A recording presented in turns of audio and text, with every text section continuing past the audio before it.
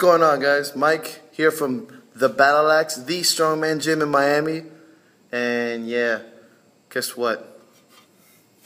Novice fucking champion, baby. That's my Praetorian helmet. I got it at the Florida Classic. Boom. Look at that. Tampa Bay Classic Strongman Novice Champion. What a fucking great event, man. It was really tough. And I really can't complain. Me and my one of my training partners, Yes, went out there and just fucking dominated souls. And I came out on top out of 15 competitors. It was tough. I met a lot of good people. A lot of strong dudes, man. A lot of strong dudes.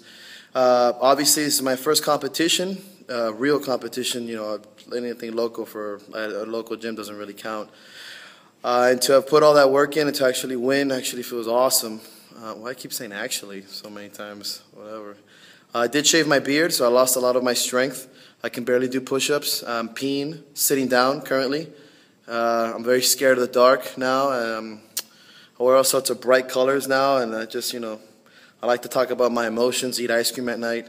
And so until my beard grows back for August 31st, which is another competition I have in Fort Lauderdale, I got to look really handsome with my dimples from now on and look at...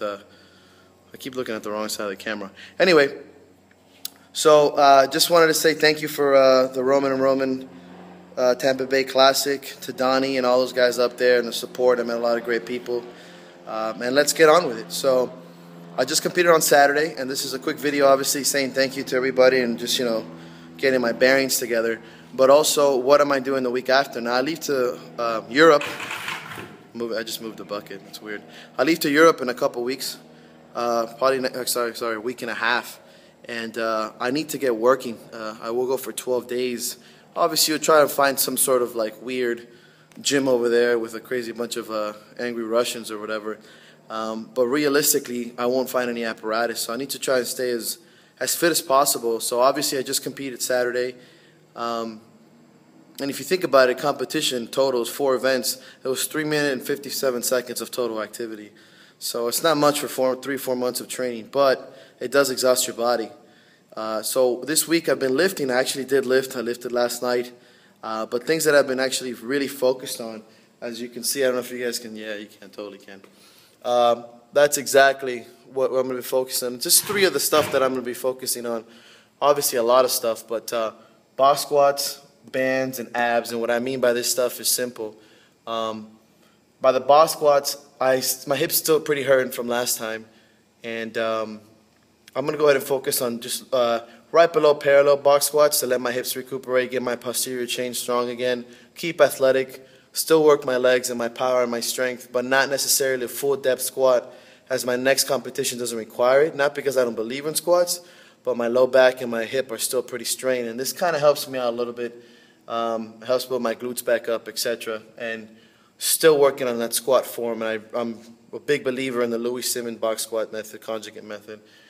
Bands to make you dance. Obviously, all sorts of rehab stuff, pull-aparts, pull-downs, triceps.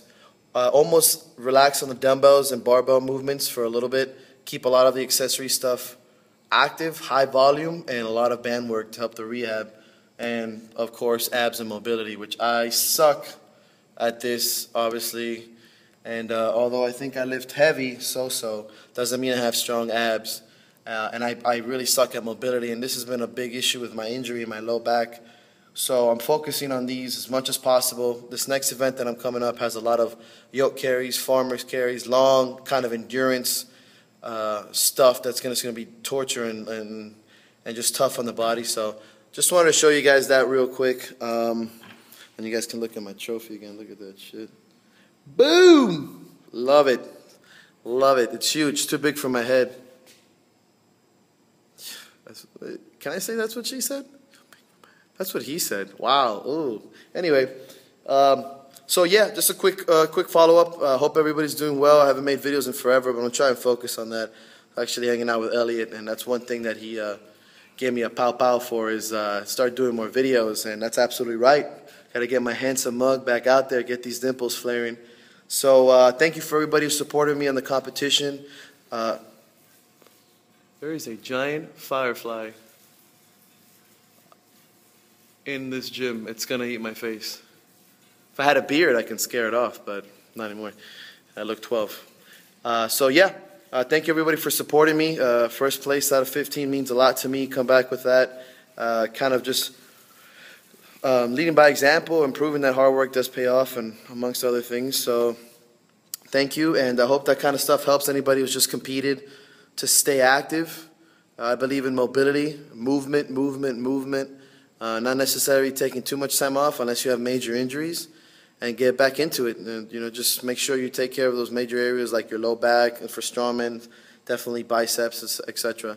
So cheers. Keep supporting your local strongmen. They're all over the place.